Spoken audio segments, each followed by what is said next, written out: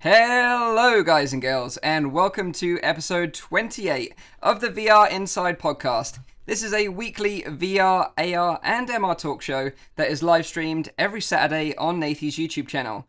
You can tune into the show live at 4 PM in Europe, 3 PM in the UK and 9 AM in central US. If you missed the podcast, you can catch up with the whole show because I re-upload it every Sunday on my own YouTube channel, Virtual Reality Oasis. Or you can check out the audio-only version, which is available on Google Play Music, iTunes, and on SoundCloud. If you've got any questions, comments, or feedback during the show, please put them in the chat and we'll try to answer as many questions as we can. However, please be aware that this episode is pre-recorded and we're not actually live right now. Although it might seem like we're live, we're not actually live. What? Is this the future? Is this the past? How do we do this? How do we do this? So young. I know. But you're watching the past now. And we are in the future. Whoa. By using the magic of the internet, mind blown, we are pre-recording this show and live streaming it back to you on Saturday. So hello to past Mike, who will be watching this maybe in the future. You got any advice for past Mike? Yeah. Yeah, do you have any advice? Hey, Mike. Yeah, Good don't question. eat yellow snow. I don't know. Okay. Because it is going to snow here in the UK apparently. So that's my that's advice. good to know. Yeah. So let me introduce you to the crew.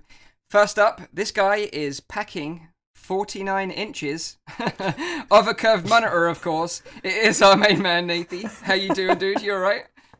I'm doing fine. I'm getting tanned right now at this screen, you know? It's it's like I'm on a holiday now, you know? I can just sit here and just close my eyes, you know, put Get the the rays. glasses off and whew. Get that intense. that screen glare, you know. Yeah, I mean, back in the days, those old monitors, you could always like get a tan from those. But nowadays, it's also futuristic, you know. And Well, Yeah, maybe so this is already old in the future when this podcast gets watched. You know, maybe there's already a new screen then. Who That's knows? true. already obsolete. But if you haven't seen Nathie's super dope setup, you should go and check it out on his Twitter, where he's posted a picture of it. He's got this sick 49-inch curved monitor above 3 monitors anyway. So as if the guy needed any more monitors in the first place, he's now got this sick one It's above almost it, like so. I'm in VR now, you know? Like the more Always. screens I build around me, it's like, I'm in VR. It's like that episode from How I Met Your Mother where like Barney like puts on the TV and it's like the entire wall like. I know what I would do brilliant. with that setup. I would get home and I would just put flying toasters up over all the monitors. Just leave it that way for a night, just to bake them in. That's a good one. Nice. This shows my nice. age a little bit. Some of you won't know that reference. No. It's a screensaver, Mike. Classic. You should look it up. I will. The second this podcast ends. So, next up, he is the drummer of the band. It is, of course, the RowdyGuy. How you doing, dude? Ba-doom. Yeah, I'm doing all right, man. I'm doing pretty great. It's the first time that we're streaming so late. Actually, it's a nice change. Yeah. It is late. Sort of, I was draining, sort of waning in energy a little bit, and then I started chatting to you guys, and then I was like pumped again, super hyped. That's what we do. That's how we roll. You guys just lift me up. We're like a boy band, Mike. We're like a boy band. In it together. Well, if Rowdy's the drummer, maybe I would be the lead singer, as I'm the host. What would you guys be, Zim and Nathie? Bass. I think Yeah, Nathie would I be. want to say like Zim is a bass guy. Nathie would be like a background dancer. I know, He'd be I like- would dance, and I would also jump into the crowd, and I would also buy pizza for our audience, of course, Yeah. because they need to wait Nathie in line plays the for us to tambourine. perform. Nice. Tambourine. Nice. I heard that he was going to bite people, but maybe that was just what I heard. I can also be your manager, so I just sit in the back and I'm like just counting all the money while you guys just dance for me, you know? nice. I can do that too. Okay. Okay. So options, you know? And obviously, you guys, our viewers and our listeners, could be our groupies. So it all kind of works out in the end. Yes. Get on in here. Next up, he's always lighting fires and burning tires in VR, of course. It is our Zimtok 5. How you doing, mate? You alright? Always racing around, always. But actually, yeah, It's been a shite week, to be honest. It's been a bit of a shite and a very short one. Given this is when you come asking us our games and be able to count them on one hand for once. Yeah. So Yeah, that's true. That's it's been a true. very short week. This one. Yeah, it has. Oh. It has. Mm. So, in today's episode, we are going to be talking about GDC Predictions, what our thoughts are on this upcoming awesome event. We've got Jurassic World Alive AR. You can go and hunt down a T-Rex in your own town. Awesome.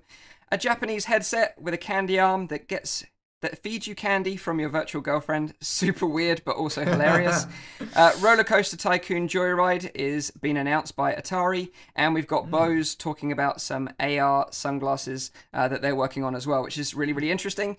But let's start this show off with what you've been up to in this very short week. Like I say, it's going to be a very short one. Mike, before we dive deeper into the rabbit hole, you didn't introduce yourself, and it's very important, you know. I think it's that is true. Who is this guy? Who's this Joker? Who's this complete Joker? Well, I am Mike, the one with the beard, from Virtual Reality Oasis. You can buy my pillow from all good retailers. If they don't sell it, then they're not good retailers. That's my answer on that one. So now you know who I am, and you know who the crew are. Let's find out what the crew have been up to this week, in this short little week. So, Zim, like, you got me intrigued now. You said you haven't been up to much, so I'm going to start with you first. So tell me, what have you been up to in the few days that we haven't spoken since? Yeah, well, you started off with a racing thing, so I'll touch on that. I for the first time, the guy behind Procedural Rally League, which is an Assetto Corsa mod, which is a procedurally generated track, he did a hill climb, which is just like a wider track. It's not in the forest. Well, it is in the forest, actually, but super fast and uphill. So I did that first and kind of posted my times, and then a friend of mine beat me, so I've got to go back and try to rerun that. You only get 2 goes, and then it's locked in, and then your embarrassment is up there on the leaderboard. So that's the second plan for the second half of my week. Which is now in the future, which is incredibly confusing, referring to people on the Saturday to the past. And then the second thing I played, which is a game that has been sitting on my wish list for about a year, one of my viewers got me, was Phantasma, which is like, I thought it was going to be a horror game. It sounds like it. It does, and it's got like this creepy little bunny, and when you start off, one of the first things the lady tells you to do is stab yourself in the chest. So this game is a psychological thriller / puzzler with some fecking difficult puzzles. I nearly walked away 3 different times. If I didn't have help from the audience, who didn't know the game either, we would not have been able to do it. I won't spoil it, but it's tough as nails. We got through, I think, 3 of the puzzle levels in the course of like 2.5 hours. And then it was time for bed. So that's what I've been up to. But yeah, please don't ask me to stab myself in the chest, Mike, because I keep having that repeating in my head. Yeah, that sounds super weird. Is it a fairly old title then? I think it's about 1.5 years old. So it kind of looks like something. It's not bad looking. It kind of looks a bit like if you were to take it's not Grey's Anatomy's in. What's that game called? The black and white one on Rift. Oh, Wilson's Heart. Wilson's Heart. It's a bit like Wilson's Heart, colored with this kind of pink bunny in there that obviously is the seed of all evil or something. But you're basically a clinical patient sitting in a room. You have to take pills, and then everything starts to fall apart. And it's really weird. That does sound a bit like Wilson's Heart. It does, yeah, it does. Yeah, it was actually, it wasn't. I mean, it was not bad. But I still have to give it an avoid because it doesn't. It's almost too hard. Yeah, I think a lot of individual players would just give up on it, to be honest. It doesn't really keep the pace. It's called Phantasma. Cool. It's funny though, like the developer of this game sent me an email when it launched, and they did like creepy images of bunnies, like cute ones, with caps lock, cute bunny, cute bunny, cute bunny, a bunny wants to play with you, and I was like, what the heck is this? And then I responded like, hey, I want to have a key, and then I'm like, yeah, cute bunny, come. I was like, okay, yeah, sure, man, hey, let's go. Well, this tells us one thing, because right? I got too scared. This tells us one thing that behind weird games, often there are weird devs, and we know that from a few examples in this industry, don't we? Yeah, but that's a good thing, you know. Some people that are creative are also a little crazy, but that's fun. I like that. I like those kind of people. It's like the Alice in Wonderland thing. Just get high on loads of drugs and go create a VR game. We'll love it. You can be crazy without drugs too, right? Yeah. I mean, don't do drugs. Don't do drugs. No. Only when it's in Job Simulator, when you can just eat it and nothing happens, you know? Are there drugs in Job Simulator? Because it's safe. Of course. They're pills. Yeah. Yeah, or you just drink wine all the time, or do all kinds. Like you can Alcohol drug is a yourself drug. with everything. Yeah, but that's in VR for the people that are confused now. We're talking about drugs in the VR Oasis.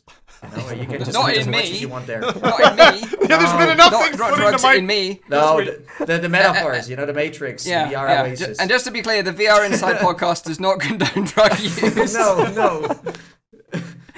Right. Okay. So, Whoops, Rowdy, that escalated quickly. what have you been up to in this very short little week, dude? What have Who are you been talking to? Rowdy, you, dude. Or okay, me. Yeah, I did like you already mentioned. I did the VR drumming. I did Into the Rhythm, which was kind of hilarious. I did that still on Saturday, I think. What was the feedback on that, Rowdy? I'm really curious. I had the feeling in the beginning that the notes when I was hitting, it wasn't exactly on, but in the settings in the game, you can adjust it into such a way that it works better for you. But I didn't have the patience, of course, to set it up perfectly. So I just like if you do it like for like a little while, then your brain kind of adjusts to it, and you know when to hit it. So I just did that. Wii syndrome. Yeah. That's basically it. I don't have patience to be setting up stuff like that. I just want to play it, and if it doesn't work, I'll find another way to make it work for me.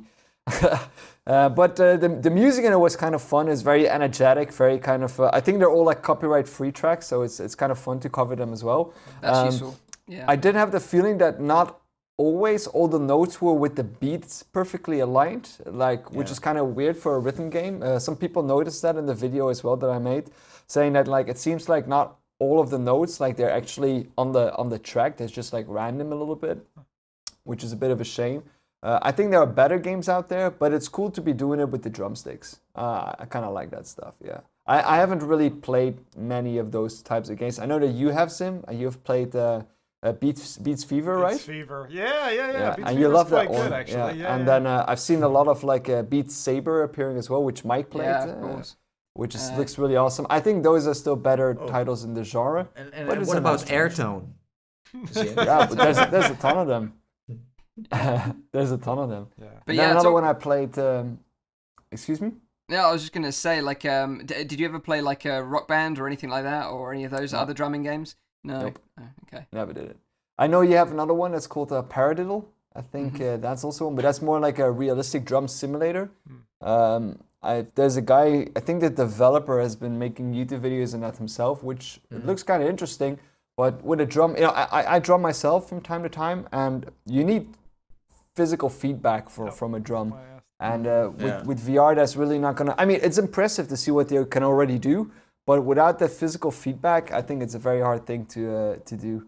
It would be cool to have it synced up to like an electronic drum or something, you know, like something you can put in your living room, you can put the headset on, and you like drumming in real life, or drumming in the virtual world in front of an audience or something. Yeah. That would be freaking sweet. See, Rock Band had big kits like that when the big Rock Band originally came out. So when I think it was Rock Band came out for Oculus Rift, right? But it was just the guitar part of it.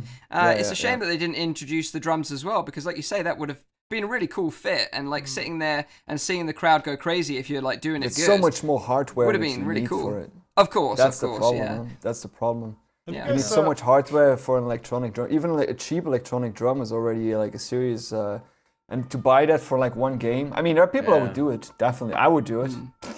Definitely, it's freaking fun. I gotta say one thing, Rowdy. If you haven't touched it before, there's a really weird game on Steam that fits into this genre, kind of, which is called Stage Presence, which is basically I know that get one. on stage and karaoke with no. I think me and Nathie tried that once. Yeah, we tried it together, but it was very early and it didn't work for us. I think did it work? No, it didn't. I don't think so. You could do like a multiplayer stand on stage and do crazy stuff to get the attention of the audience, and then the bar was raising and you got more points. Wow. Yeah, we did that. And another game I played was Throw Anything, which is kind of like just a small little indie game where you need to throw things at creatures that climb up your wall. I did that one. It did quite well on the channel though, so that was fun. And then another one I played was Mad Farm. I didn't know what it was about when I started it, but apparently it's about zombie animals, like all the creatures in the farm, they've turned into zombies. It's like Pet Cemetery in VR. Yeah, and they come at you and they jump at you. But the stupid thing about it is that the audio in the game, it can freak you out because you hear like in like the background somewhere, and you're like, where the heck is that chicken? Where's the chicken? And all of a sudden, like jumps at you. Like it's very cartoony. It's very silly made and stuff. Like there's a lot of blood splatters everywhere. But it freaked me out at a certain point, especially in the beginning because I didn't know it was going to be about zombie chickens. I didn't really read the description of it. I just put it on. That's another one I played, and that's about it. What I did this week. Sounds like you've been smashing it, mate. I don't know where you've had all this time. Yeah, how many days was that? Like, Jesus, that's 3 days. Yeah, but I don't have time to do any recordings in the weekend, so I always do all of my recordings before I go to work in the morning. So I get up at like 6:30 a.m. and then I record for like 2 hours, and then I edit in the evenings. That's how I try to push out my videos every day. Rise and grind. Yeah. I like it. I like it. Workout schedule for content creation. Well done. It is. It is. Definitely. Nice work, man. Nice work. But talking about Beat games, you mentioned Beat Saber, actually. It's the one with the lightsabers, right? Yeah. I'm actually really looking forward to that game. Like, there's been some really interesting videos that have come out of it, like mixed reality videos. And the way that they film it in mixed reality just makes it look so cool. I think they're also doing like some kind of like big advertising campaign, because every time I open up my Facebook, I see like a clip from Beat Saber. It's like all over the place. It's appearing everywhere on every website and Facebook page, and it did kind of go viral. It looks cool. It looks so cool. Like also with like because it's a girl who's playing it. She like really like plays it out very like with big gestures. I don't think you need to use that big gestures, but the way that she does it, it's really cool. Really cool. I think like talking about like the advertisement, I think it's not Beat Saber itself that is doing it. It's like that mixed reality program now. Of course. But it's funny though that they are advertising mixed reality right now, because I don't feel like it's that, well, it's like a fun bonus thing to do from time to time, but maybe it's because the game is so epic that it now is like suddenly. And the music, I think they really hit it with the music. Like, I mean, even in that clip that they're using, like the music, it sounds pretty decent. Like, I have a fun for this kind of game. I have a sinking feeling that's gonna be a little bit like Mirror's Edge. You know, and like everyone else playing it looks awesome, and you're playing it, and you're like flubbing every note. And I like these kinds of games, but I love that, the mirrored edge effect. But talking about like, because I was going to talk about it anyway, but that's what I've been messing around with this week so far, is that Live application. It's called LIV, and basically it's an application that you can download for free on Steam that can help you record mixed reality content, because I've got the green screen for it, but I've never actually set up a mixed reality recording before, and I know tons of other people have done it, like Tribal Instincts and Sweeviver. They've got some really cool mixed reality videos up on their channel, but I've always kind of wanted to give it a go myself, but I've never had the time to set it up because it is pretty time consuming. So I'm actually planning to go through all the settings and maybe do a step-by-step video on how to record in mixed reality and kind of make it easier for people that want to achieve that. That'd be nice. I'll watch that. I'm really curious how easy it is now, because I did try it myself a few years ago as well. And it was so hard, and there were so many options I had to care about, and now it's like I know that Tribal did like he made like a little program back then to make it a little bit easier for people. It seems like to get easier now to do it. So funnily enough, Tribal's tool is actually in Liv's program. I thought so. Yeah, because it was hugely popular. But there's a separate way to do it on the Rift. You run a program which is in the utilities, and that kind of, you have to scan a little checkerboard, and that kind of works out your distances from your camera. But I haven't actually tried it properly yet. I still need more time, but hopefully, like I say, I'll have a video covering that soon. But other than that, I've just been working on a review for a game that's currently under embargo, and hopefully I can release more details about that next week. But that's been about it so far. So what about you, Nathie? What have you been up to, dude? So I also played Into the Rhythm.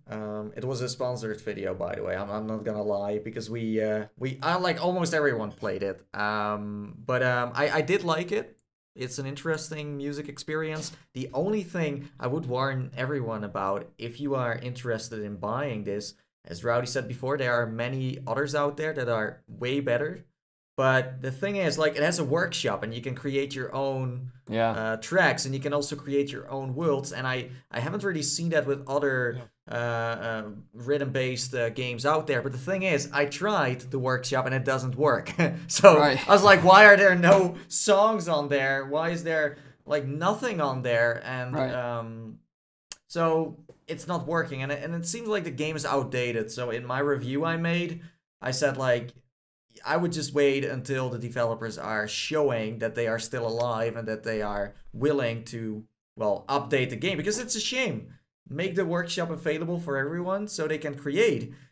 Like, it could have made the game a lot better. I mean, we got many examples of other VR games that have a workshop now and are just killing it, you know, in terms of how popular it increases the longevity of the game, huh? I mean, if you can do that kind of stuff, then your game has so much more potential. Yeah. So for me, it's like I liked it, but it's just it has been updated. The last update was in November 2017, and then nothing happened anymore. So that's what I would recommend everyone. So if you want to get it, just wait until the developer updates it. So that's one I played, and I also played Steam VR Home. Now that sounds weird. Like Steam VR Home is like basically what you have in Oculus Home, right? Where you have that environment you are in, and it's your menu there. You can like meet up. Well, I don't think you can meet up with friends in Oculus Home their system yet, but not yet. Steam VR Home you can, and you can go to environments. You can dress up. You can also unlock objects that you got from games you played.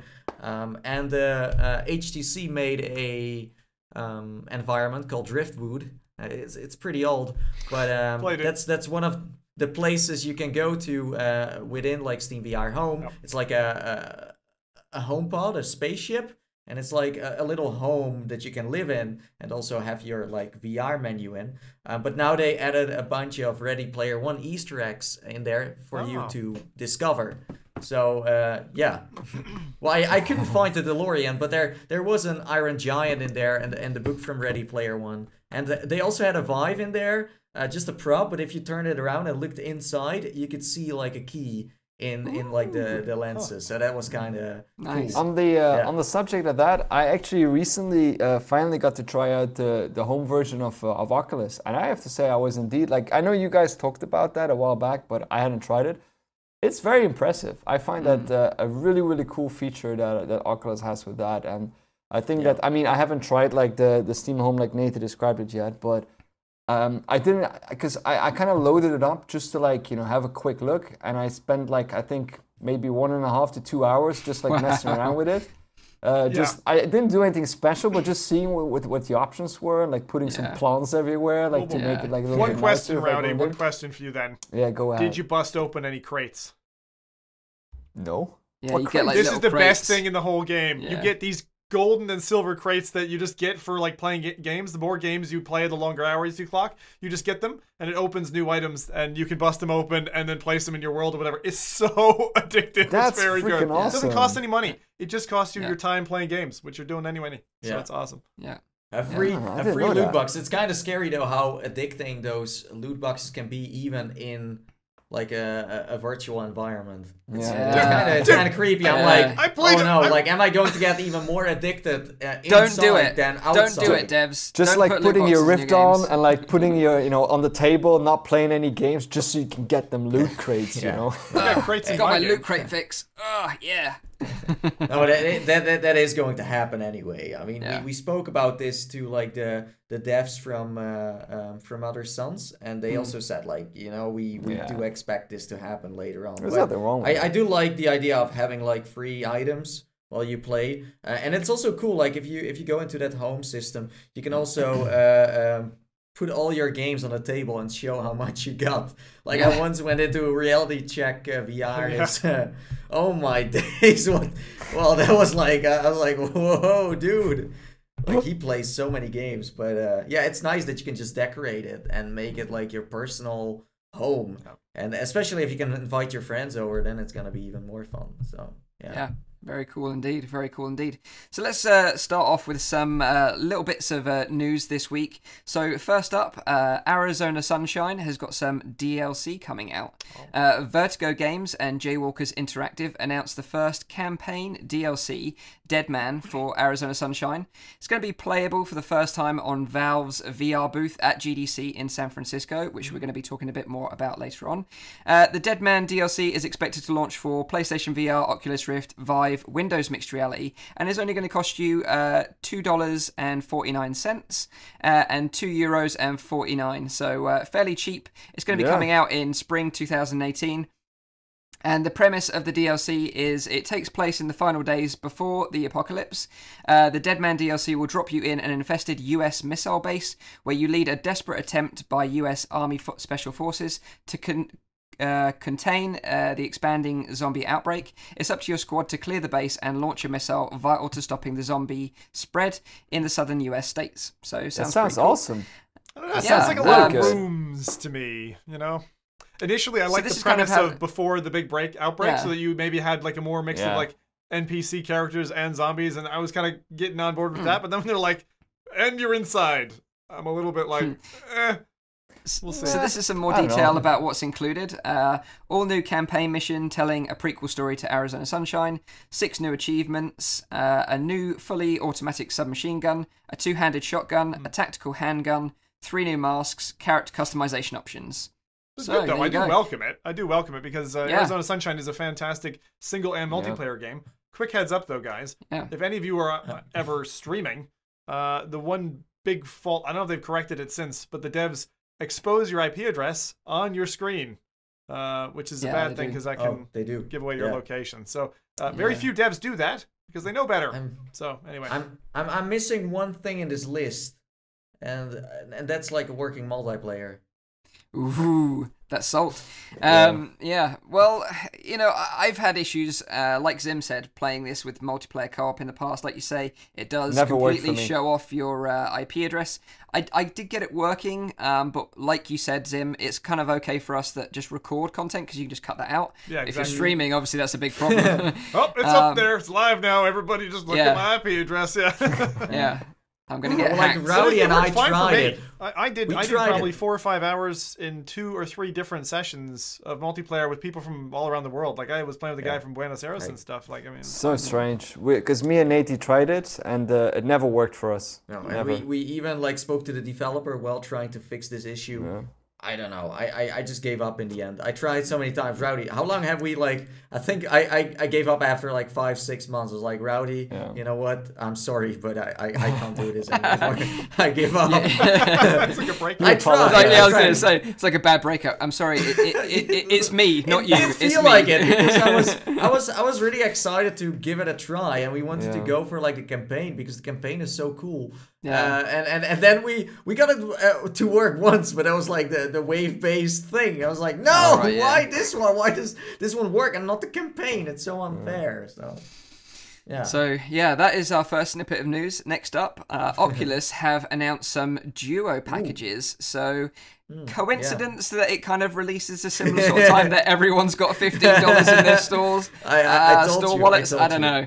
But the funny thing is, they're $29.99. So this is either pure coincidence or pure genius on Oculus's behalf, because, like I say, these bundles are really, really good value bundles, but they're $29.99. So you're gonna have to double up on your $15 to get these. But I mean, that's business. That's just it is. Turn something bad into good and lots of money, of course. And it's like good advertisement for the developers too, because there are some developers that like, hey, my game is $15, go buy mine. Yeah. And I even saw like guys from Apex Construct saying like, hold your credits because our game is going to come out next week. Please don't spend it yet. It's like so there's like a war going on with developers like use the credits for my company, my developers, please. It is valuable. I mean, it is still pure money that they put in that account, and I'm sure that for €15 you can probably like either get a real good discount on a good title, or even buy like a full title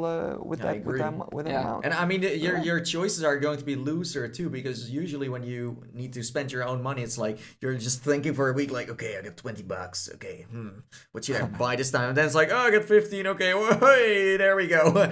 So you buy something freaking random, but it's still it could be fun, you know? Yeah. So yeah. For these duo packages, I'll go through the bundles. So the first one is Arizona Sunshine, like we've just talked about. So Arizona Sunshine and Super Hot together, which I think is like the best one. If you don't own either of these games, this is the package out of all of them to buy, in my opinion. The next up is Eve Valkyrie and Sprint Vector. The next one is The Climb and Job Simulator. That combination. Yeah, okay. It's a strange that's a weird combination, marriage. I gotta say. Yeah. Then it gets even weirder because then you've got From Other Suns and 11 Table Tennis. What? Yeah. How did they come up with that? And then you've got Onward and Spark. So both competitive, I guess. Dead. Raw Data and Box VR. So out of that, I would probably know go what for I the would Arizona Sunshine and Super Hot definitely. one. The two great titles with both great single player. Is this like the second time they gave like credits to people? Because I remember that when Feral Rights came out from Insomniac Games, as far as I know, it's like a very it was like a brawler, a third-person brawler without like the touch controllers. It was like a gamepad one. I think that people were they felt like scammed because the game was so bad that Oculus said like, okay, we just give you like, what did they do? Zim, do you like remember? I don't remember. I wasn't affected by it. I mean, did they like give money back or something? Or you were right. There was a credit of like of 10 quid or something. I can't remember, but you're right. There was a second credit. I remember. Yeah, but it doesn't happen that much that Oculus gives like credits, And also, I found out actually that you need to qualify for this, like a little store credit. You don't get it as default, and to qualify for it, you need to have logged into your Oculus Rift on or after the 1st of February 2018. If you hadn't played on your Rift before that time, then you don't. You're not entitled to this, store credit. So just if you're aware, I have personal. I got not really excited because anyway. I got excited because I got 2 emails from Oculus, one to one account and one to another account, because I got 2 Oculus accounts, one for kind of internal testing and where people shouldn't be able to see. Because if I'm streaming, I can't show them that I've got a game in my library that is sensitive. So I was like, yeah, $30. But like you said, Mike, the qualification I think on that one, because it's been inactive for a couple of months, didn't cash out. So I got it on one, not the other.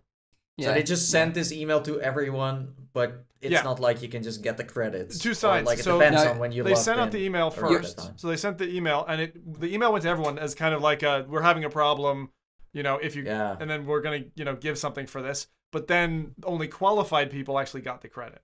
Yeah, only it's qualified got the got the credit email. That they know exactly when you log in. No. Of course, they know everything. What do you mean? How are you gonna detect like external hackers and stuff intruding into your network? Of course they know. This is timestamp. Yeah, but still, they know what you're watching in virtual desktop. Dude, they know. They know what I know, like, they've mapped. look at that. Rowdy logged in at 1 a.m. again. I wonder what he's doing. It's the same with the Rift. It's so hard to turn off. Like, Oculus Home always pops up every moment of the day. And then, last night I wanted to play with my Vive, and I got now, 2 GPOs. So my Rift was, plugged into one, and the other one was, the Vive was plugged into the other one. But then, Oculus Home, I had to close that before I could use Steam VR. It's like, you're not going anywhere. You're not gonna play on Steam until, you closed Oculus Home. But you need to, plug out your Rift to kill Oculus Home, otherwise it just comes back all the time. Oh my god. There is a good tool. Like, if you use the Oculus Tray tool, which is an external application, you can download it for free. If you right click on it and go up, you can say stop Oculus service, and that will stop it from opening. So nice. you could manage it that way in future if you're interested. But yeah, moving on to our first main topic is GDC, because GDC is coming up very soon. For those that you don't know, it is a yearly convention that happens around this sort of time and is going to kick off on the 19th of March to the 23rd of March in San Francisco. So GDC is the world's largest professional game industry event. Join game designers, programmers, artists, producers, and business professionals for 5 days of unparalleled education, inspiration, networking, and for the global game development community. So tons of stuff we think is going to be announced at GDC, loads of new games, loads of new hardware. So I was intrigued to know what your sort of predictions are for GDC this year. And if you want, I'll start it off with a couple of predictions of my own. So I think that at GDC this year, Oculus are going to announce the release date for the Oculus Go. I think that's going to happen. So after this date, you will know when Oculus Go is going to be released, because I'm pretty certain it's going to happen imminently. I think they're going to show off more of the Santa Cruz, and my also prediction around the Santa Cruz is that they're going to give it its official name. So Santa Cruz has been its prototype name for some time, but I think they're going to properly name it at GDC. And then, of course, they're going to be announcing some games and partnerships that they've been working on. I don't really have any predictions for that, but I think they will be like some big AAA titles, of course, from Oculus. So yeah, they're my Oculus predictions for GDC. I wonder what you guys think of those predictions, and if you've got any predictions of your own. Well, it's always hard with those predictions. Sorry? It's always hard to do those kind of predictions. That's true. Yeah, no, I agree. But like Mike, do you have any predictions like next to Oculus as well? Like anything else, or is it just like fanboy? No. Stop it! Don't bully Mike, guys. He's not an Oculus fanboy. Just you know, that's why you got the pillow to hide from bullies. No, that's true. Like, with you're the right. Oculus on it. That is just my Oculus predictions. I don't really have any predictions for anything else, because let's be honest about it, everyone else has already shown their cards of what they're doing. Vive has shown Xbox? the fact. Yeah, I don't think Xbox are going to be announcing any VR content. Oh, that's a Who nice knows, rumor right there. Juicy. I will bet you something on that. Rowdy, I'll quite happily bet you something. Hey, we're not betting anything. I just said doing prediction is freaking hard. You just go the easy way. Oculus. The reason why, to justify it, the reason why I don't think I don't have any predictions of anything else is because Vive have already shown their hand with the Vive Pro that they're working on, that is going to be coming out soon. They'll probably announce a release maybe at GDC as well. That would be interesting. PSVR, there's nothing really on the horizon. Well, that's Valve, so I actually think that Valve is going to announce something. I think Valve details on some of their games. Oh, here we go again. Including VR titles. Oh my God, don't say We're not going down this hole again, but in the past, Valve have favored GDC for announcements.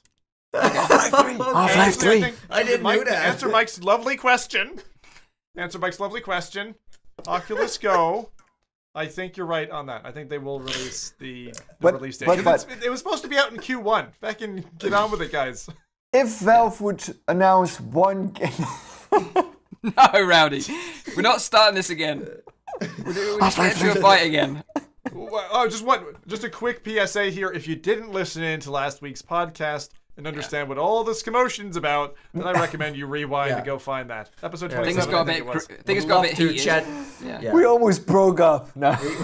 We love to chit-chat about Valve, basically. I'm talking about Valve. I'm not that old, as you may know. You know, I'm still like a young god. Like Zim, no offense. You're one of the oldest here. Excuse me. Or is it Mike? I'm gonna get you, little boy. I think it was you, right? No, but like what I wanted to talk about here is like how did Valve announce like all the other games they did? Did they ever like announce them on stage, or were they just like, hey, well, here is our game on Steam, because they own Steam, so it's like, why would you even have to go to GDC? It's not that relevant compared to their own platform to give a stage on there to announce something or do a stream there. You know what I mean? Yeah. So I don't know, like if you can remember any of those like announcements back in the days. Like, how did they announce their other games? Yeah, so I mean, I remember there was this big Queen cover covered by Gabe Newell. He came on stage with like spandex, and he was just kind of talking about the games, and then all of a sudden there was this big cord that ripped out, and then he just like ripped his shirt off, and it said the orange box just on the center. He had tattooed it on the middle of his chest. Okay. So GDC might be a possibility then. It's very possible. It's very possible. But my prediction, I got only one prediction, and that is Vacation Simulator is going to be an open world game. Wow. Because you know that I did like a whole video on like the Job Simulator trailer. I never uploaded it, but it was like a reaction to their trailer of like 2 minutes, and I watched it like 10 times, and I discovered that I think it's like a little open world, not like Skyrim, or Fallout. Like it's just like a Which tiny, is kind of like The Sims where you can go.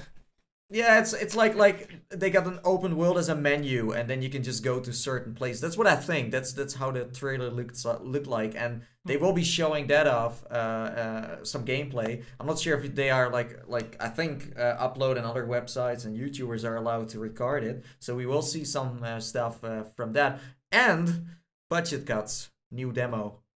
Yeah. So we'll see what that will be all about. So before you all went a bit crazy, I just want to clarify my thoughts on the whole Oculus thing, because I did have some Oculus predictions. But as I was saying, Vive already announced their Vive Pro. PSVR just announced their new headset like late last year. You got Pimax that might turn up to show off the latest revision of their Pimax 8K headset, maybe, and maybe announce a release when they're actually going to ship this to backers, because they've been a bit quiet just recently on that front. But maybe we'll see some more mobile headsets there as well. Maybe like the Google Daydream Mirage or the Lenovo and the HP one and everything else. Maybe we'll see some more of those. But I think Oculus are going to be the major players at GDC this year. What about games? Big? Yeah, games. I actually think games? no, just in terms of hardware, Mike. Remember, I don't know if it was last year or the year before. I think it was the year before. GDC turned into this. Sorry, is it E3? I'm thinking about. It was insane. It was like 25 different headsets were announced. You know, from all these different colorful providers. I think it was 2 years ago. E3. But we could have something like that, but I doubt it, because 2017 for VR was a bit of a slowdown, right? And I think content-wise as well. So I am expecting some surprising software out, which is good, because the first quarter of the year, as we all know, has been a little bit slow. Yeah, but is GDC really the place to announce hardware? I don't really feel like that's the place to be for that. I think Valve needs to say something about a VR game. Like, why would Valve go to GDC if you can pick so many? Like, I would go to the E3 myself if I was Valve.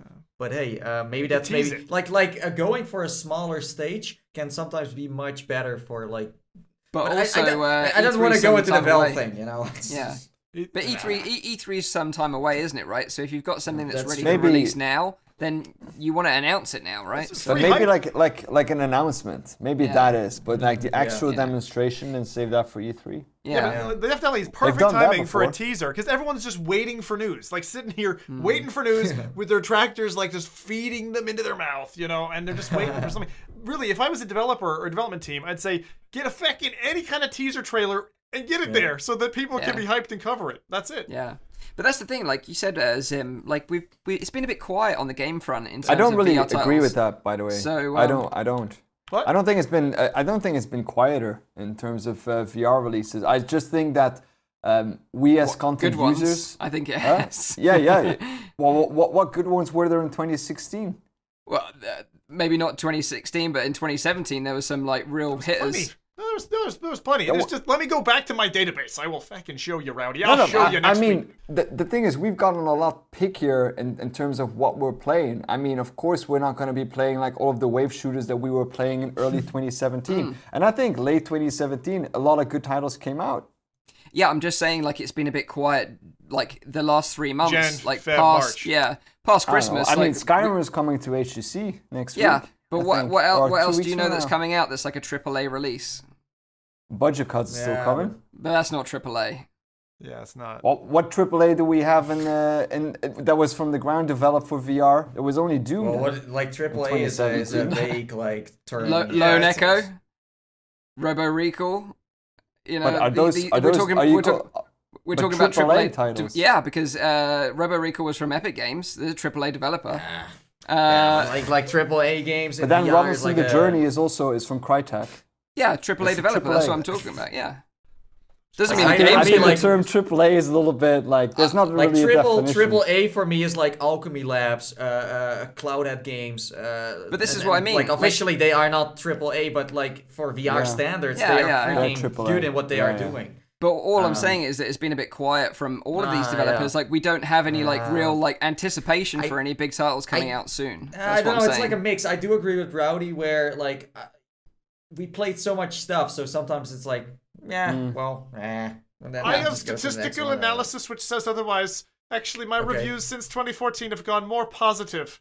It's hard to believe because I'm a fucking tough dude when it comes to stuff. But you know, actually, my audience pointed out to me, they're like, actually, you know, games are trending in a better direction. You know. Yeah, that's what I mean.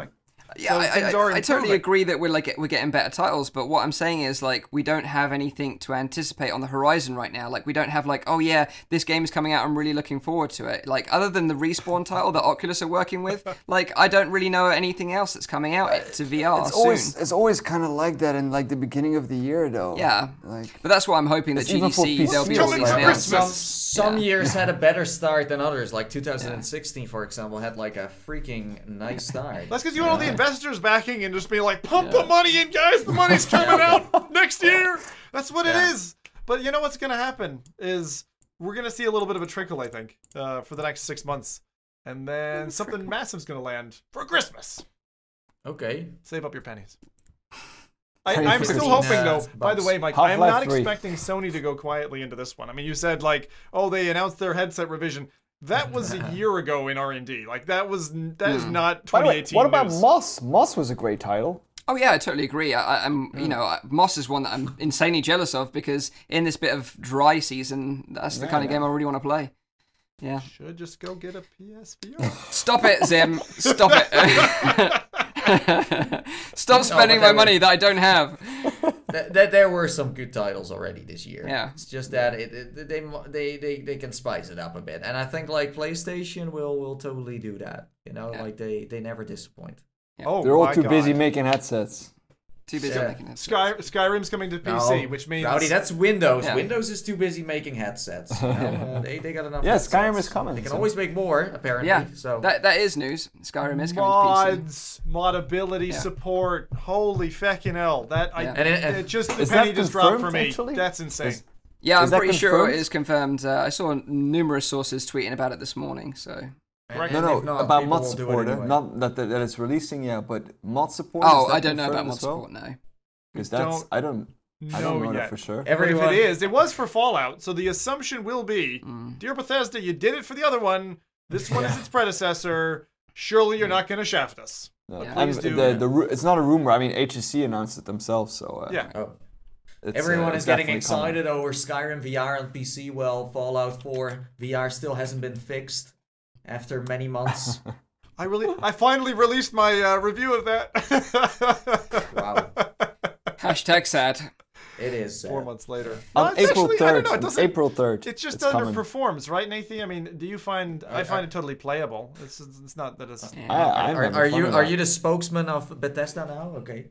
No. But I think from what they've released, it's all been quality. You know? Yeah, no, I agree. But it's just like, from a technical perspective, it just doesn't run that smooth.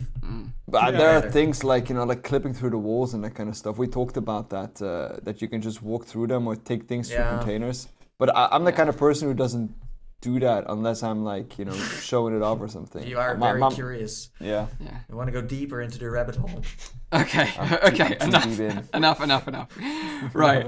So I would love to know the viewers and the listeners' predictions for GDC. Put them in the comments because we're going to be hanging around when this is actually live. So future Mike will be in the chat when this actually goes live. I see a lot of exciting comments already. Well, that is amazing. Starting to that is a great prediction. That is a great prediction.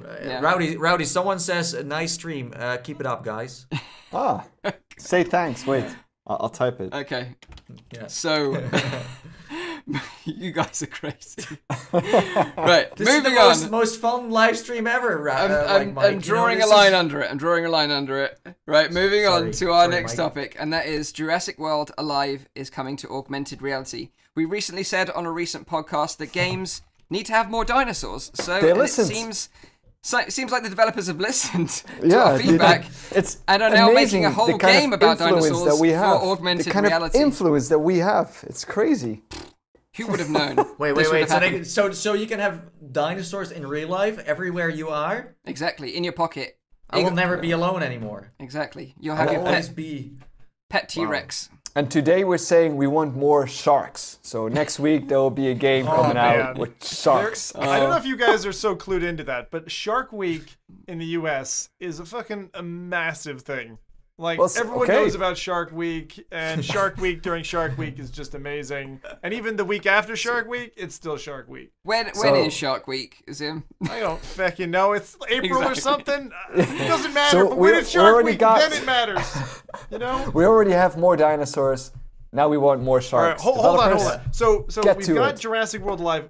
Mike informed me about this one last week when we were getting ready, and then we rolled it to this week. But I'm very two sides with this one, because I was one of the dudes who was out there fucking running around with my family, having a blast with Pokemon Go. I absolutely loved it. I thought it did incredible things for at least 2 months for loads of people. I saw loads of people out, met tons of people, and I can't say I made any friends who I have to this day or anything, but I have a load of battery packs, and I still use them. But dinosaurs, I'm just really curious to see the first game scene, because this whole, the trailer, especially when it doesn't have audio and have the like awesome T-Rex noise from the film, seems a little shallow. So it's very much a teaser, and I don't know if I should get excited about this or not, but I'm kind of swaying towards not. Yeah. It's also worth noting that this isn't made by Niantic, so it's not made by the people that made Pokemon Go. They're actually still working on Pokemon Go itself, and then also they're going to be bringing the Harry Potter game, which is Harry Potter Wizards Unite, out. So they're not actually making this one. This is from a copycat, and there's another few copycats out there as well. So not only is there Jurassic Park coming, there's also a Walking Dead game. That's by Next Games. And then there's also Ghostbusters World, which is another augmented reality game by Creative Labs. And this Jurassic Park title is actually being developed by a company called Ludia. So everyone's kind of jumping on last year's hype around Pokemon Go. And I guess as well, because Pokemon Go released around the summer, it was a great game to get everyone out, like you say, adventuring, exploring their towns and cities and meeting new people, which was really cool. And I had the same experience as well. Like a bit like you, Zim, I didn't make any lifelong friends out of it, but I met some cool people along the way and it was a ton of fun.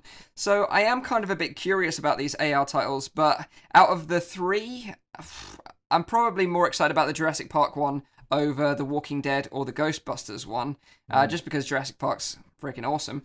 Can you maybe explain, like, what do you already know about the game? Like, what is there already known about? Like, what can we do? Or so this is from the developers. Players discover dinosaurs by locating them on a map and deploying an in-game drone to collect DNA samples.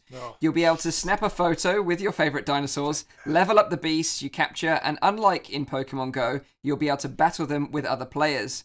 The game's map screen, as shown in the debut trailer, even looks like Niantic's Pokemon Go AR game. So, I don't know. Maybe they bought the license to like Ingress or something like that, and they've actually used the same mapping system in their game because it looks like identical. Unless they could just completely. Well, that's what I was gonna say, Mike. Is that if you don't have the data, and that was the whole point. Pokemon Go was a game that was built on top of an existing functional database that was globally mapped with pinpoints around the place, and I learned loads about like things that you can't even learn if you're a tourist, walking through a city. Like they're talking about some etching on the side of a wall, a fountain, and how that was. I mean, that was actually kind of part of the fun for me, was learning while exploring with my kids and my wife. And I don't know. I mean, if it doesn't have that, it sounds very unexciting by the description. Yeah, so the map looks exactly the same, and I would imagine it's going to be the same with these other titles. So it would be interesting, not that I know, but it would be interesting to see if Niantic sold off, like white label, licensed it, so they can just reskin it with their own branding, like Jurassic Park or Ghostbusters or Walking Dead, and then sell it as their own game. But Niantic must have something up their sleeves for the Harry Potter Wizards Unite game that will make it stand out from these and still be the best go-to experience. And the thing is as well, like Harry Potter fans are really dedicated fans, and way more so than these other IPs. So I would say that that's probably going to trump it. But I do have some really great memories of being in the park. I don't know if you had the same experience, Zim, but there's a big park near where I live, and loads of people congregated there to play Pokemon Go together.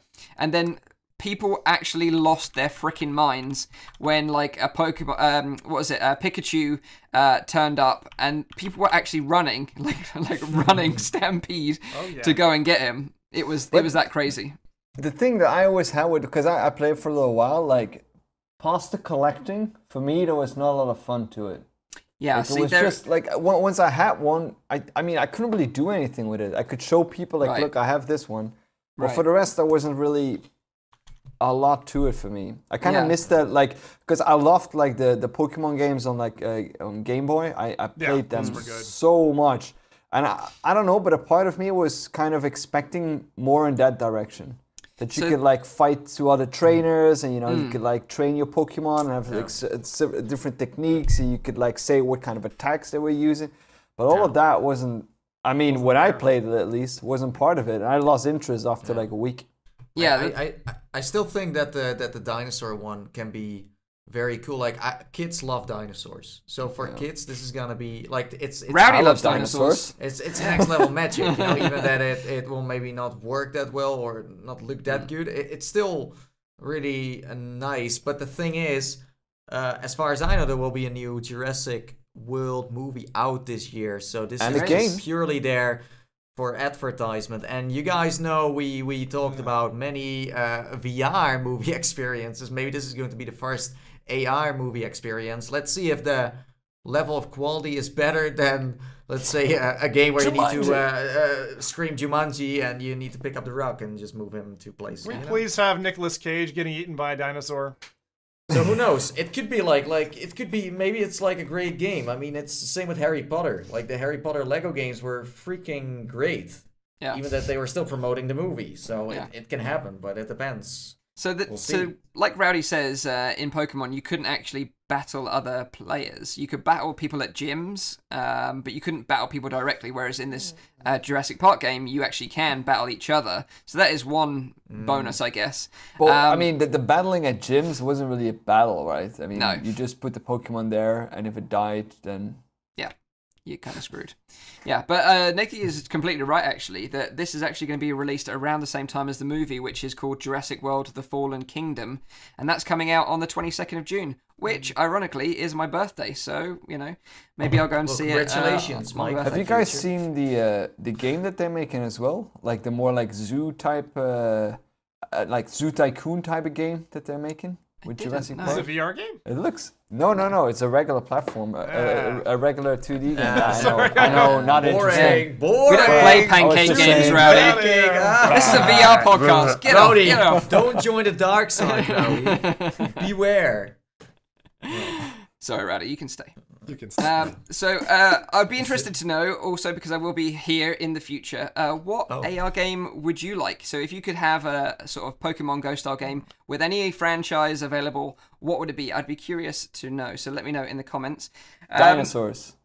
Or better. But I think Rowdy made a really good point, just to mention about Pokemon Go, because my wife and I, we spun off, we made a game because of the fact that what happens with Pokemon Go is it levels off at the top, right? You're collecting, and also the difficulty gets to the point where it's like just very unsuccessful later on. There's no feedback, and it's just like it just turns into this grind fest, right? And it's like you lose the fun almost completely. Then they released the second series Pokemon. It was like a little uptick to say, oh, I can find some new stuff again. But there really isn't much gameplay there, and I'm really interested to see an AR game that becomes pervasive.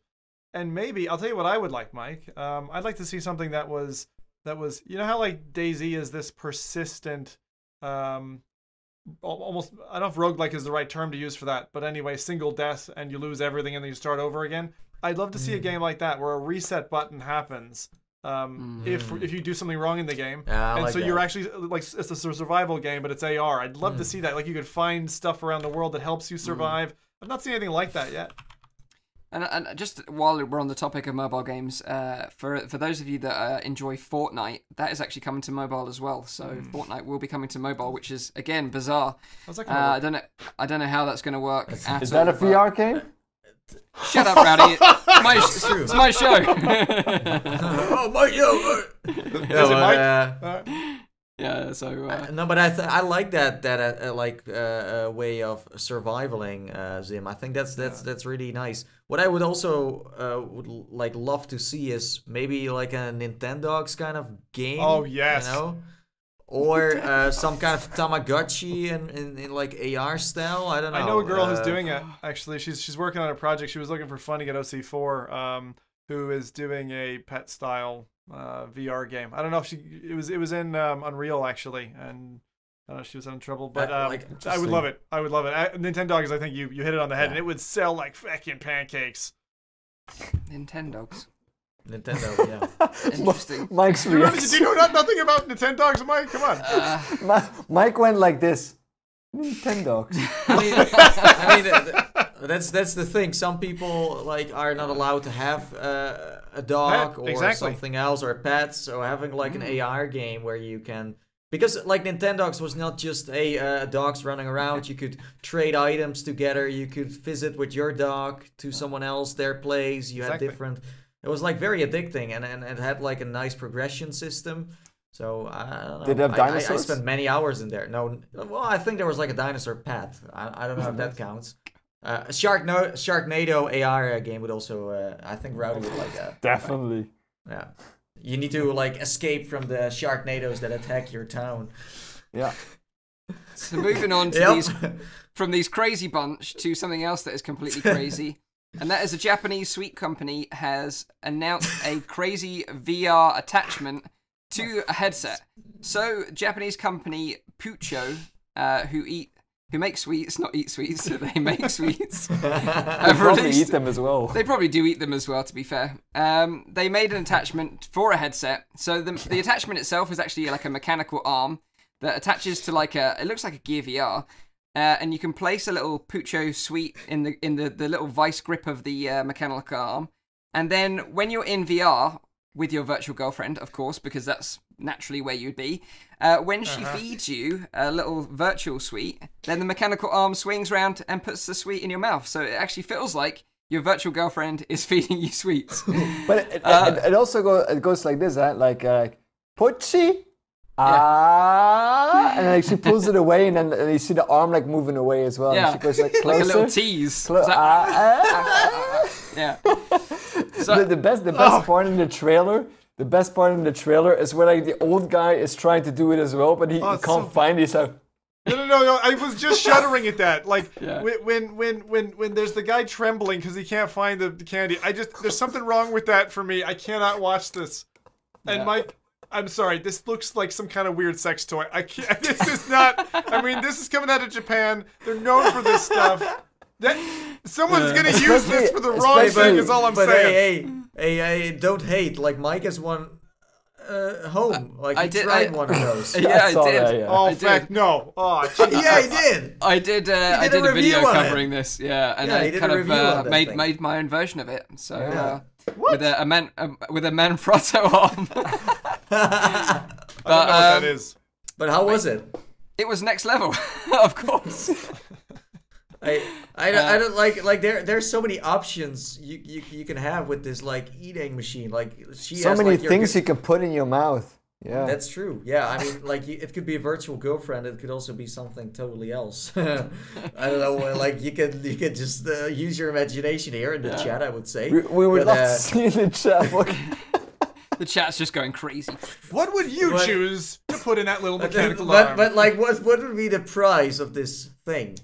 Well, funnily enough, I see. The thing is, I don't know if this is real or just a marketing stunt. I can't be sure. So I actually reached out to Pucho and said, would you please send me a real one? I'd love to check it out and talk about it on the podcast. And maybe send me some sweets as well, because I'd like to check those out as well. But like you said, Zim, the funniest thing about this trailer is that when the mechanical arm swings down, just hits a guy straight in the face. It's just he just smacks him in the face. It's just the most unelegant thing I've ever seen in my life. But I just thought it was so funny, so funny. But only also in Japan, the right? two guys, how excited they are to like try it out. It's brilliant. It is. It is. Like the hype is real. The hype is real. They're loving it. So wait. And then they're describing the girl like. No. I mocked it up with a camera arm, like this. That's what you meant. Okay. Yeah. So I put the headset on and ate the little sweet of the thing, and it was pretty cool. So maybe this will be the future of eating sweets. Who knows? But as you said, like it seems like it's a Gear VR, and then that arm is attached to that. But let's say you have like a 3D hat, then you do have a problem, right?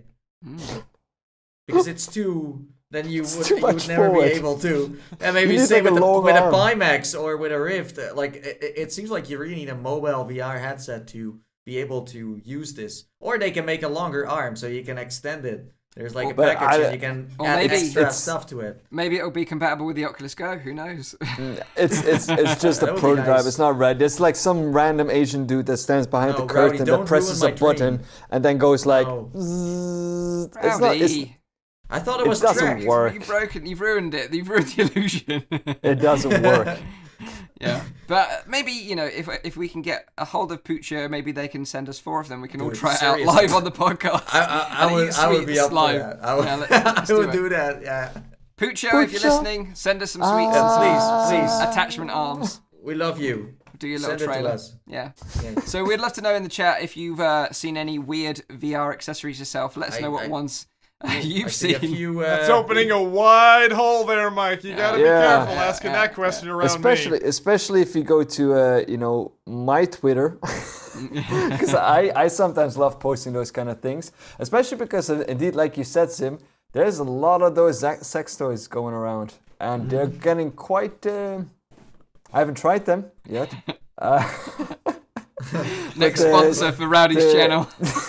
You'd be surprised how many emails I get from people like that. I do too. It's no joke. I get followed by porn this and porn that. It's insane. But they send out emails and asking me if I can try it for the channel.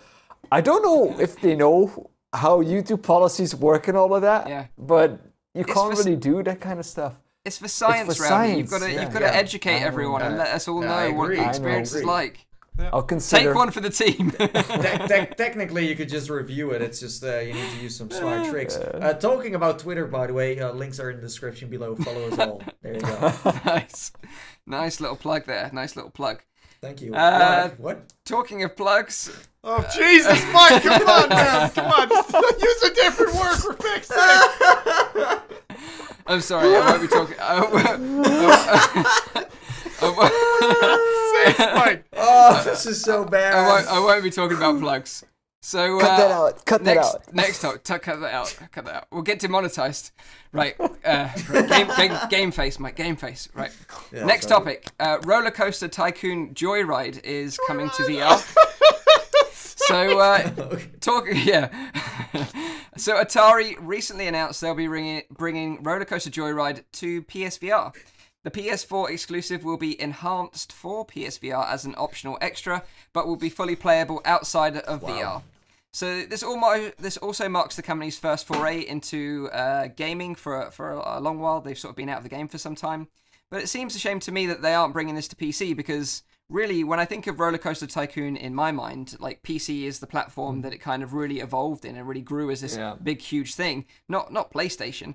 And like we talked about last week or the week before about like Rolling Line, that train simulator game, where you could design a track and then you could go into VR and ride it. Well, that kind of seems what you can do in Rollercoaster Tycoon Joyride. So you plan out your roller coaster track or you can build your amusements and then you can go into VR and ride them in first person. But at heart, I think this is just a normal pancake game with a kind of VR gimmicky add-on to it, essentially, for PSVR. Add-on. And it doesn't have dinosaurs. So you want to? So you're. There might be DLC. Yeah, they will have dinosaurs for sure. You can design your park with like different themes. But so you're saying it like you don't know for sure if this is like a like parted VR experiences or more like something they really try to do whatever they could.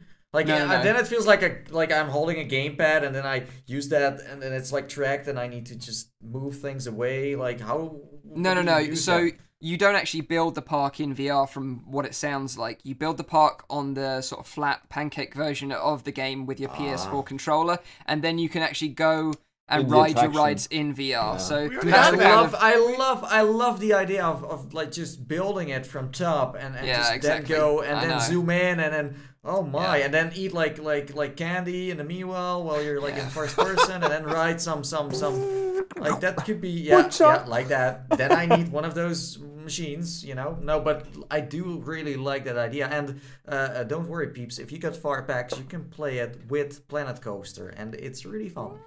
Interesting. But we've already. I do like the idea though. I think it's same game. We've had it since 2014. No Limits 2. Yeah. Yeah. But I do like the idea of like merging the two together though for PlayStation. I don't think that's been done a lot. That you have Resident Evil who did it. Like you have a VR mode. Yeah. And you can play the full game then. But I do like it's like basically like you buy the game, and if you have a PSVR headset, you have a little extra. Yeah. Exactly. So you like those blenders, Rowdy? Because I don't. I'm basically I'm not saying like, I like those blenders. I'm not saying it because I never played Rollercoasters. I'm not anymore. No. So I'm saying like if you take a 2D game and you tack on some segment of it, like Gran Turismo did, like Tomb Raider did, like would you rather a game with a tack on to a just flat 2D game? So an extra, you mean? Yeah. Yeah, I don't mind that. Yeah, I do like that. If it's done well, why not? I think you have to go beyond. For me, you have to go beyond a certain percentage. Like Resident Evil 7 was enough. It was like 80% of their stuff was VRified. Yeah. If it's 20%, in my view, you can feck off. No, like stop teasing me. No, I'm not comparing Resident Evil here. But what I'm saying is like I like it that they're developing a game. It's not meant to be a VR game, but they saw the potential of like people who have a VR headset. It's a nice extra if you can also go into the rides, and I don't see that as a negative thing per se. I wish more games that would do that, because sometimes I play a regular game, and it would be cool if I could just stand on this hill here, put a headset on, and look how the hill looks like. Okay, no, that's true. Like they have decided to not do it at all, so like it's there. So that's true. But still, I mean, like I would love to see. Yeah. I was gonna say because on console, I actually have more heart for them. On PC, I'm a little bit colder. Yeah, because it doesn't happen on PC that much, to be honest. Yeah, well, they're more limited on the platform in terms of just getting the content up there. I mean, it's months to get your stuff even onto the store. Yeah, but of course, I prefer a full VR release, or nothing beats that. But I think I sort of echo your thoughts, Rowdy and Nathie's, really, in that it's nice that this exists. It's nice that they're thinking of VR, but it would be nice just to have a game built from the ground up in VR that we could just build our park in VR as well. That would have been the better option. And also the fact that it's PSVR exclusive, I've got to deal with it, but one of those things. The thing that I don't like is get something. There's a mis-selling that happens because like convention floors for ages, like the Gran Turismo, brand, and how much they pushed Gran Turismo around the VR show booths. And then it came out, and it was such a fragment of the game when they desperately needed something to replace the disaster piece that was Drive Club on PSVR. So I don't know. Like for me, it's definitely it's very mixed feelings. Yeah, because it also depends on how they hype that up and how much they advertise this. If they are like humble and they're like, we just added this and. Yeah. I think that's the case, though. Then it's fine. But if they are like, VR is so immersive and go into every ride, blah, blah, blah, then it's like, if the expectations are too high for this, then I'm afraid that people are gonna hate it. But like, as long as they just keep it as a nice little feature, then I mean, more games, like in my opinion, more games can do that, where they're like, hey, we got a nice view, you can just watch this in VR. It's not that like a big of a deal, but we added it because we think it's.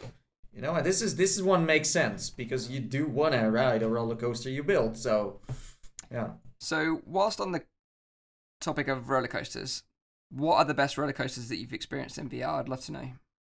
Oh, what about you? Because you've pretty much ridden them all, right? I've done them all. I've basically done them all. I've done every single roller coaster game on the Oculus Home Store. What are your top 5? If you've got a top 5.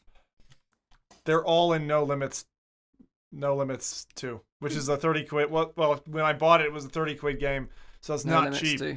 But it has the 2D, so you can build your own coaster in 2D, and then you can go ride it in VR, and it's awesome.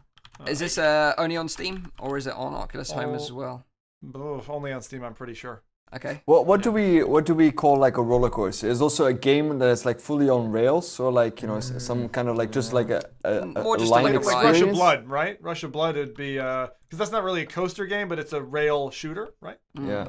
And that one game, Hootin' Tootin' Shootin' Gallery. I don't know. Is that a roller coaster? What was that again, Rowdy? What? What was the name? Rootin' Tootin', something like that. Shooting Gallery. You do know that in games, in? I know Ghost Town Mine Ride. Yeah, that's the one I want. Yeah, that's Ghost Town Mine Ride is quite good. I thought it was going to be shite, but it's actually. Is that a roller coaster? Would you define that as a roller coaster? Yeah, there's enough roller parts that you walk from one part to the other. I would also define Thumper as a roller coaster because it's basically on a track.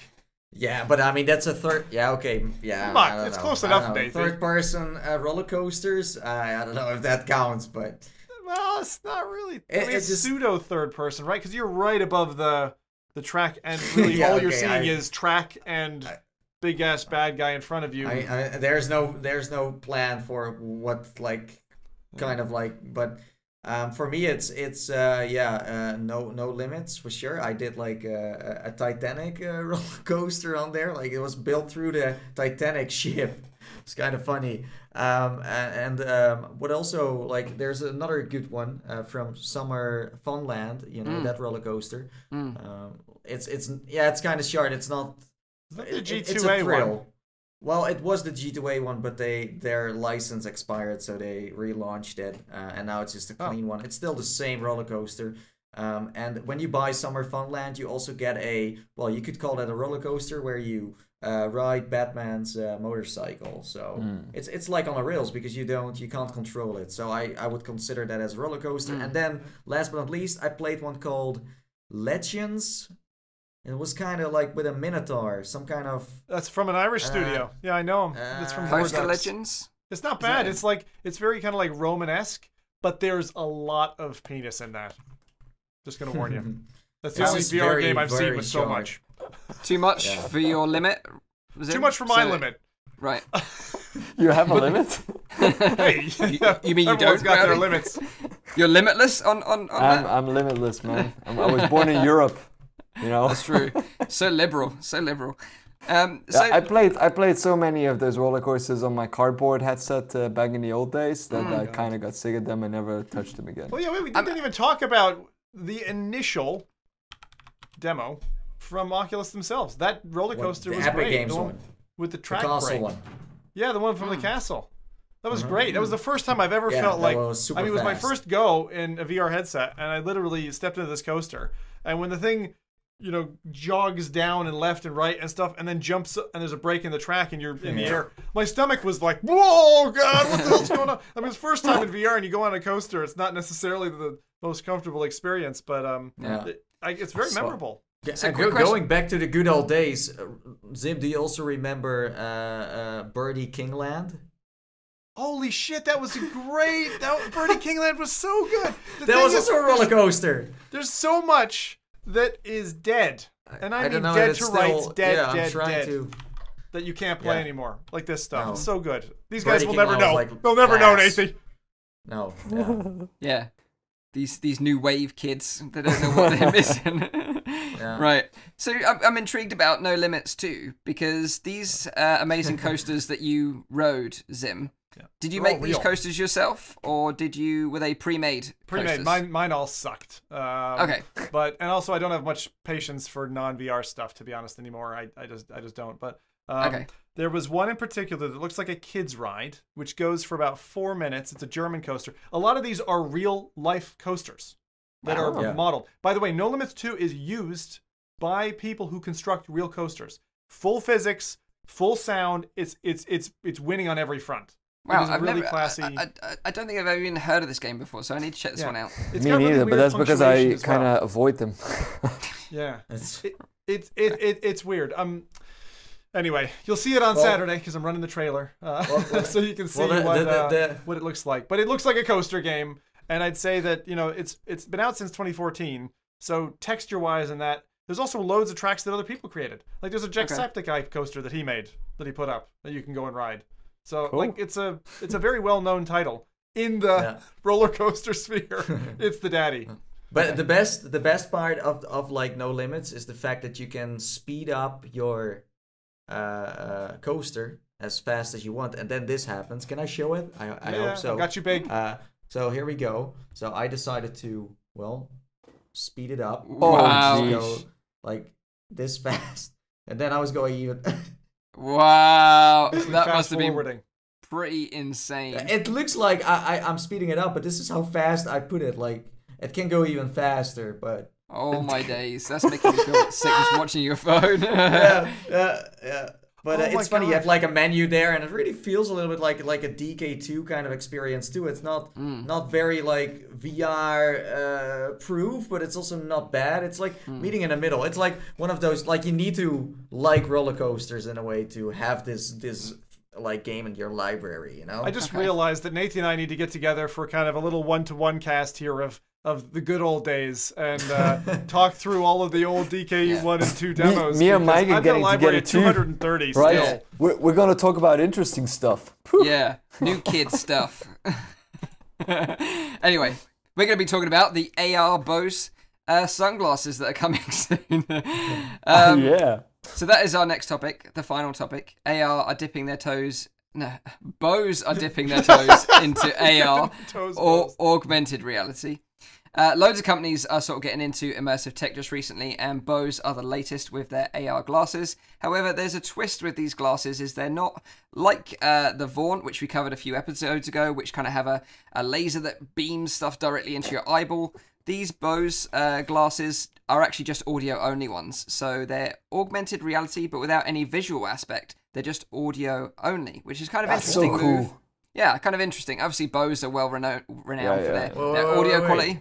Tell us more. This is very. I believe it's bone conduction. Cool. So it's not actually bone conduction. Is it actually just speakers? It is speakers, but they're supposed to be sort of the way they've designed the glasses, and they kind of sit in the frames. They're near to your ears, so people around you can vaguely hear them, but it's not going to be too overwhelming. Like, you're not going to piss people off on a train or anything like that. But Bose actually unveiled this new tech at South by Southwest in Austin, Texas last week, where obviously where all the Ready Player One stuff was going on. But these glasses, they're kind of like a 3D printed prototype just to show off the technology. There's tons of other applications they're considering, like bicycle helmets and earbuds and other technology as well for this augmented reality sort of audio system that they've developed. But these glasses, the ones that they've showed off, featured integrated motion sensors, including a 9-axis sensor, which can tell which way you're looking and which direction you're moving. It syncs up with your phone via Bluetooth to take advantage of GPS and other applications on your phone to sort of feed you information as you walk through the real world. So small speakers built into the glasses stems feed audio to the wearer. And the idea is that you can sort of walk along a street, and then when you tap a little sort of button on the side of it, it's like a little touchpad, you can look at a building, for example, and then the information about that building will be relayed to you in audio form in your ears. So you can find out maybe about a historic building, or, you know, the reviews of this burger joint that you're looking at. Whatever it may be, it will kind of give you the information relevant to what you're looking at, which sounds kind of interesting. I'll tell you what sounds really interesting, Mike. This is an awful idea that just came into my head because of the TV show I'm watching with my wife, but I can imagine there will be a crowdsourced rating system for people on a 1 to 10 scale, how pretty people are, and then your little glasses are going to tell you, oh, that's an 8, that's a 9, you know what I mean? Like, this is going down a dangerous road. Well, there is no camera. There is no camera built into this these glasses, so it's not going to know. But I get your points in like that's like AR could be like a social rating system where you're pressured to, you know. Yeah. But it's interesting what you're saying here. So is it linked to a Google database then? Because I don't think it's gonna like save up new information. No. So it syncs to your phone. So it will use your phone internet connection to reach out and gather all this information from different applications. So because what is it just going to tell you like bakery 19 something, and then it's like how is this going? Because it needs to sound. Well, this is the thing. They're working with developers at the moment. So this is like a prototype. They're going to be shipping out 10,000 of these prototypes to devs and eyewear manufacturers to say, this is our new platform. You know, develop your apps for this, and also maybe model some of your designer glasses around this platform. And what they're doing is they're providing $15 million in funding for these developers to start creating their applications for this platform already. And there's people like Yelp and TripAdvisor that are already on board and trying to sort of make their applications available for this platform. So it's kind of cool. You know what I think for what this will be a great application? People with a visual disability. Yeah. I think it's even if they're walking on the road, that they know what road they're on. If they work together with government so that they can, for example, know when they're next to a traffic light, what restaurant they need to go to, giving directions to them. It will, if they're smart, they really go into that kind of field to try to like augment the reality for those kind of people. Because I think there's a huge potential for those kind of even Alzheimer's, right? If you notice that the wearer give is me too the far directions away, home, direct them home. The other thing I was thinking was tourism. Like people who get on a tourist bus, how many people walk around a museum or get on a tour bus or something? You could totally have these things programmed so that they're doing the job of the person who's narrating, and then you don't pay that person. But the other great thing would be around Zim on the mention talking about like sort of tourism. If this had some sort of built-in microphone in, which I'm not sure if it does or not, but if it could translate to you in real time, that would be really useful as well. Like if you're abroad, that would just be an epic use case. I don't know if anyone else has caught the technology name, but I think it's Google Amazon and Google are doing. There is something like devices? that available right now. Yeah, it's really neat. Yeah, so something like that would work really well. Also, like Future Boys. Got geofences marked around certain locations, so you can have a geofence around your gym. GTFO. So GTFO, get off my lawn, kids. As soon as you go to the gym, it automatically starts playing your gym playlist or something like that. But obviously, being Bose, the sound quality is obviously going to be top notch. But they're looking at other sort of manufacturers to take on this as a sort of technology to integrate into their own glasses. So like Ray-Bans and Oakleys, for example, would be a good shout because, inherently people that wear those are sort of on the cutting edge. Of course, Mike, there's a great another application here. Snowboarders already have the big visors and stuff. I mean, I can't wait for snowboarders to have like kind of AR augmented into that, but also the audio side for tree on your location, right, not getting knocked away in a snowstorm kind of thing. Yeah, definitely. But what did you say, Rowdy? Tree on your right. Yeah. Calling mounting rescue. You seem to have broken both of your legs. You suck. You're screwed.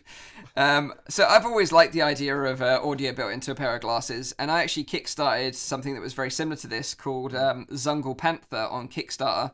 And that was a pair of shades that had bone conductive speakers in. And I was really hyped about it, like so excited. And when they finally came, I was really excited. But they were absolutely awful. They were so bad. So I kind of fallen back now. I've got like a set of Apple AirPods now, and a pair of Oakleys. They're sort of my go-to. So unless this can be doing anything better than that, obviously it can with some of this features whereabouts you're looking and stuff. But to be honest, I just look at my phone about if I want to know stuff. Well, your watch, right? I mean, I don't know about you, Mike, but Apple Watch for navigating a city you don't know works really well. Yeah.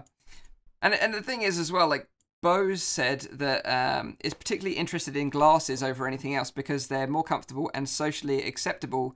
And they rather than earphones or earbuds, and they say they don't signal to other people that you're busy or unapproachable. And to be honest, that's one of the things that I wear earbuds for, because I don't want to talk to anyone and I don't want anyone approaching me. But it is smart that they are dipping their toes in this like market, because they will be able to maybe deliver this whole sound aspect and this technology to someone else who makes the glasses, the AR glasses. And that's going to happen where you have AR glasses and let's say Samsung has like AR glasses and another sound company or like music company or whatever it is will make. So they show that they are also. It's kind of strange to have no like things in your glasses yet, but they are. This is an opportunity for them to work on this now and also like get into the market a bit. I think they should really first focus on people with a visual disability.